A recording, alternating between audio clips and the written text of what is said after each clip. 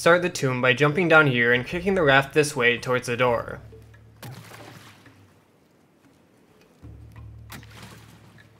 If you already raised the water level, just swim to this switch over here to lower it back down again.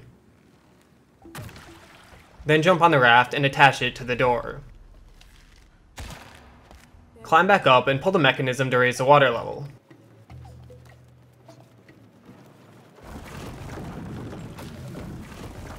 Now dive in the water and swim through the door that's now open.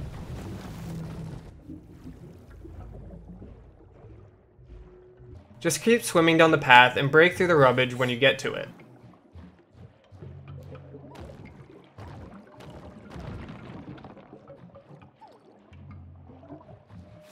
Once you get to the next room, dive down below and pull the lever to lower the water.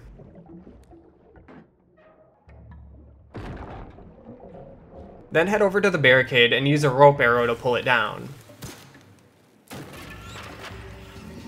Defeat all of the enemies in the room. Cut the raft's rope and then kick it into the next room.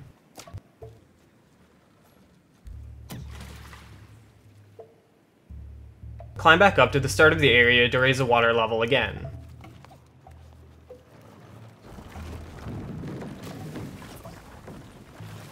Follow my path to swim under the door and climb onto the raft. Jump up here and then fight the enemies in the next room.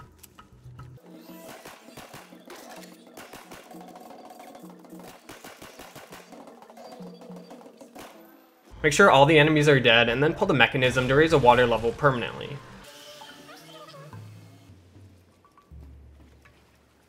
Once the water's raised, kick the raft into the deep water.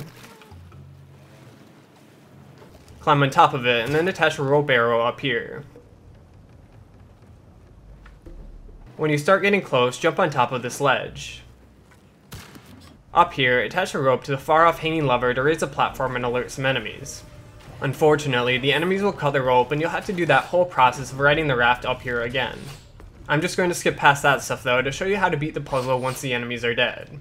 Okay, once you get back up here again and attach the hanging lever to the rope, jump down onto the raft right away. Then jump on this ledge and climb to the top of the structure.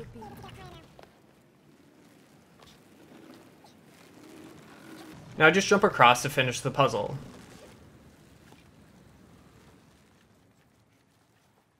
Alright, that's it for this guide. Thanks for watching and see you next time.